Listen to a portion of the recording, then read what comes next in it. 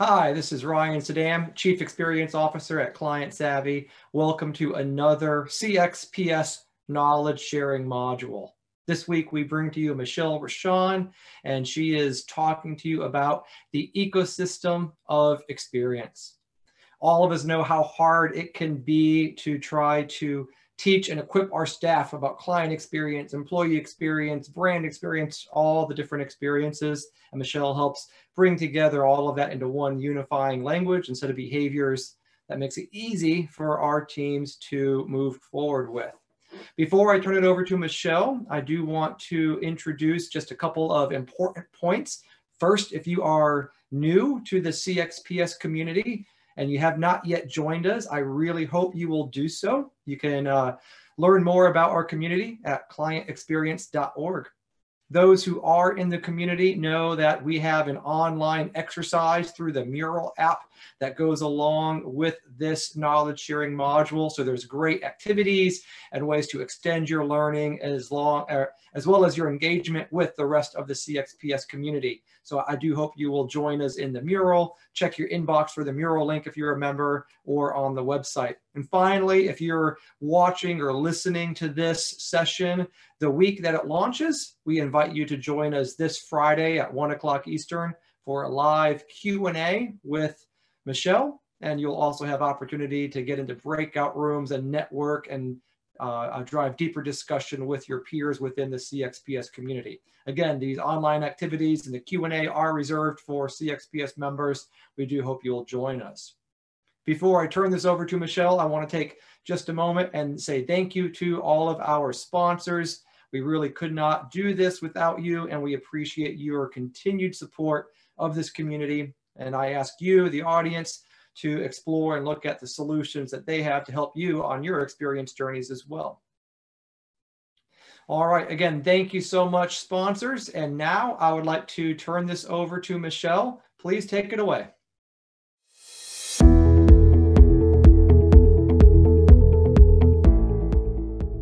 Hello, everybody. My name is Michele Rochon, and I'm the Creative Director at Workplace Culture Store. I've been teaching in the executive classroom, especially for professional services firms, for 20 years. I spent that time creating revelatory experiences for learners across that community. And last year, I packaged them for a wider audience at my online store and distance learning center, Workplace Culture Store. I am honored to be participating in the work that Client Savvy and CXps 2020 are doing. I am here to talk to you about the ecosystem of experience. Here's something you might recognize. These are the 4 branches of experience as we currently identify: CX, BX, EX, and RX.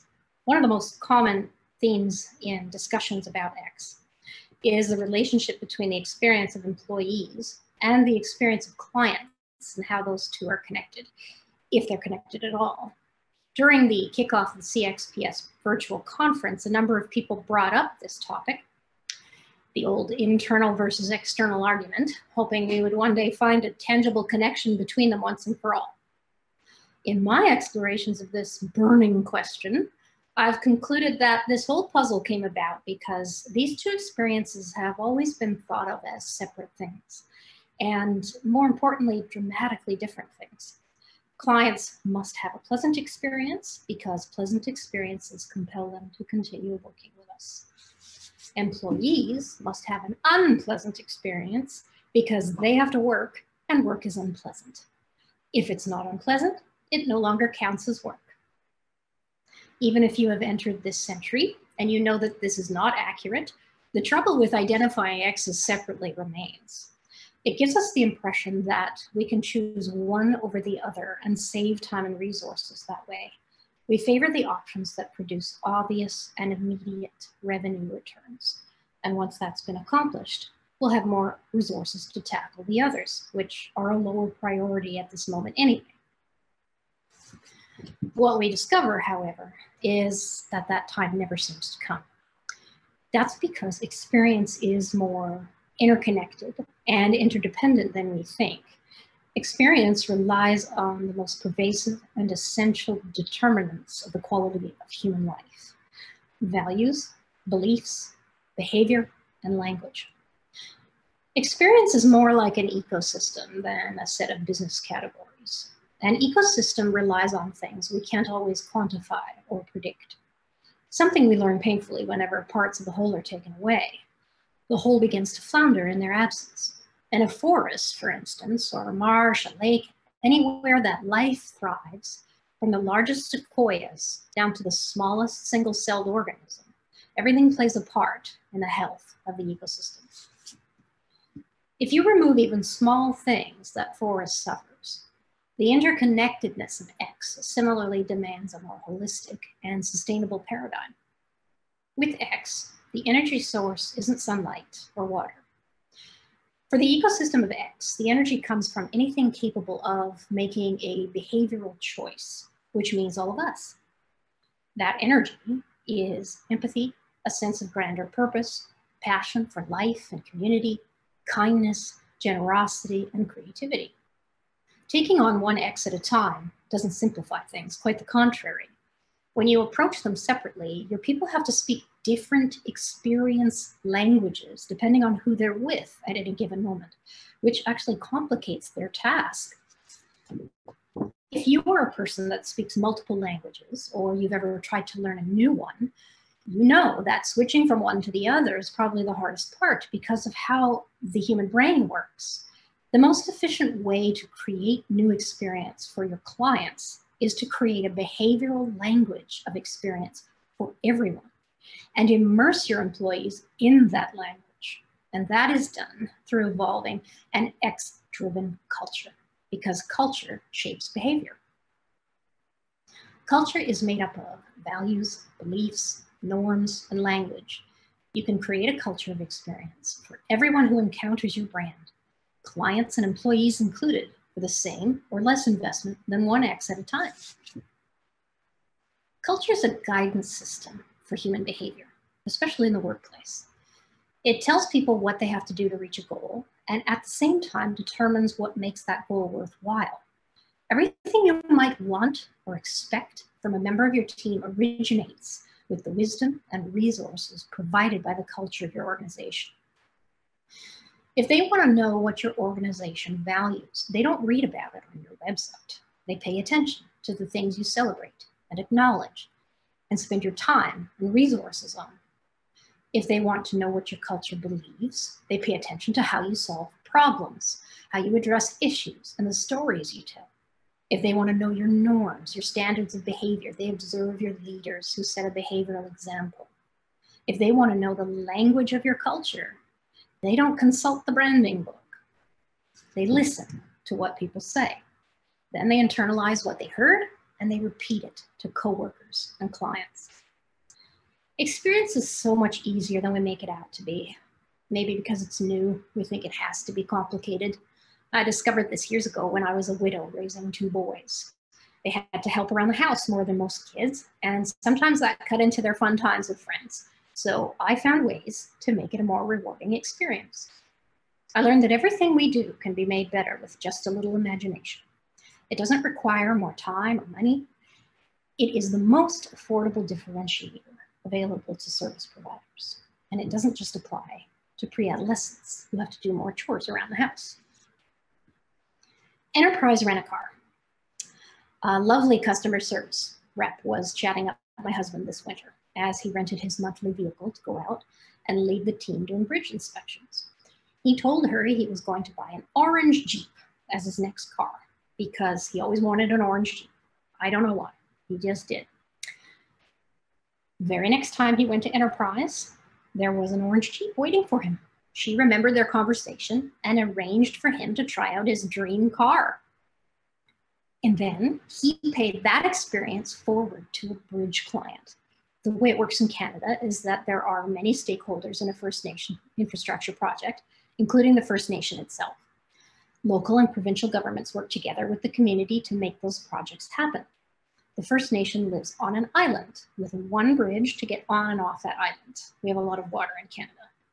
So they were rehabilitating that bridge when COVID hit. And Brian, the lead bridge inspection engineer, took a moment to contact the chief and ask him what he thought about it. Just asked him what he thought. That's all. During COVID-19, the bridge had to be closed, but they wanted the installation of a component at the top of the bridge truss to go forward immediately. Brian went out to inspect the bridge. Brian is a big believer in X. He had all the necessary approvals, but thought he should check with the chief just as a courtesy. He called and asked, "Is it okay to proceed? What do you think?" And the chief thanked him. Enterprise Rent-A-Car, very interesting story as it turns out. Global vehicle rental provider, and an excellent example of a company with a holistic X strategy. A few years back, they had someone have an unpleasant experience renting a vehicle from them. And that person wrote a scathing review on some sort of Yelp site. The top brass at Enterprise took that review to heart, and they changed everything, but not customer service. Enterprise's new mission statement is not what you might expect. Exceed our customers' expectations, and best service provider don't actually appear until the second and third lines. The first line of their mission is to provide our employees with a great place to work. This is not because Enterprise is willing to sacrifice customer satisfaction to make employees happy, quite the contrary. It's because Enterprise understands that these two things are not mutually exclusive. They understand that changing the experience of employees is a more reliable and sustainable way to change the experience of clients. Enterprise knows that if their employees who work closely with their customers in detailed face-to-face interactions every day are immersed in a nurturing, pleasant behavioral language in which their work experience is crafted to be personally rewarding, the employees will feel good about their work, and that experience will be passed on to customers. If you visit an Enterprise location to engage with their services, you'll notice the authentic joy the team seems to exude. They'll banter playfully with one another and with customers. I've noticed this at dozens of locations, and you'll discover a few exceptions to that rule on their customer testimonial sites. Especially when you've just got off 3 back-to-back connecting flights, and you just want your car so you can get to your hotel and go to sleep. That pleasantness will make all the difference. Creating an experience is an act of generosity. The best part of it is that you're giving things that you can't possibly run out of. The resources of X are inexhaustible. The more of them you use, the more you have. Creating an experience for an employee or a client is guaranteed to leave you with more than what you started with. And with very few rare exceptions, generosity is met with more generosity. Even if 1 or 2 unscrupulous people take advantage of this philosophy along the way, that doesn't change anything. The majority of the times you give, it'll come back to you. In an organization that gives the inexhaustible, employees will be more generous with what they've got, and clients will come back for more. Give things that you can't possibly run out of, like enthusiasm, laughter, banter, joy, acts of kindness, attention, empathy, listening, creative ideas, care, interest in what they think, what they dream about for the future of their organization, playfulness. Time for a story. A traveler comes to a village, carrying nothing more than an empty cooking pot. Upon his arrival, the villagers are unwilling to share any of their food. Then the traveler goes to a stream and fills the pot with water, drops in a large stone, and places it over a fire. One of the villagers becomes curious and asks what he's doing. The traveler says he's making stone soup, which tastes wonderful, and he'd be delighted to share, although it still needs a little bit of garnish, which is missing to improve the flavor. The villager, who wants a bowl of soup, doesn't mind parting with a few carrots, so these are added. Another villager walks by, inquiring about the pot, and the traveler again mentions the stone soup, which has not yet reached its full potential. The villager hands him a little bit of seasoning. More and more villagers walk by, each adding another ingredient. Finally, the stone is removed from the pot, and a delicious pot of soup is enjoyed by all. The soup is X, and it doesn't run out. It's a bottomless pot. The more you eat, the more you make, and the more you have. But in many modern organizations, the soup never gets made because we behave as if there's only so much of it to go around. The soup sounds delicious, but we have to finish all our other internal soups before trying this one. We can't make more than one bowl of soup at a time. We might look like we don't know what we're doing. We would rather make soup for our clients than for our employees. That will drive revenue, which is what really matters. Then we'll have what we need to make soup for our employees. If we make soup for the employees, they'll eat the soup and have no more further motivation to give any to the clients.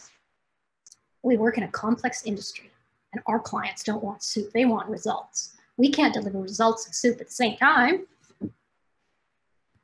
You can play many roles in X. You can be the traveler who promises something amazing that frankly sounds a little out there. As an X evangelist, that's the role I often play. You can be the villager who takes a small leap of faith with their carrots and turnips and contributes. You can be the villager who notices that the paradigm works and go into your organization and make little bowls of soup all over the place until others start to see that it works. And before long, you have one big bowl of soup that never runs out. Thank you. Michele, thank you so much for bringing us that a great insight and all of those stories. I know we all learn well. You shared a lot of metaphors. Those will be great tools in our toolbox to bring with us as we spread the word about creating experience ecosystems. Again, those of you who are members of the CXps community, don't forget to check out the mural activity this week and join us on Friday, 1 o'clock Eastern for the live Q&A with Michele. And those of you who are not yet members of our community, we invite you to come explore and join us. And you can do that at clientexperience.org. Thank you very much and look forward to seeing you on Friday in our networking time together.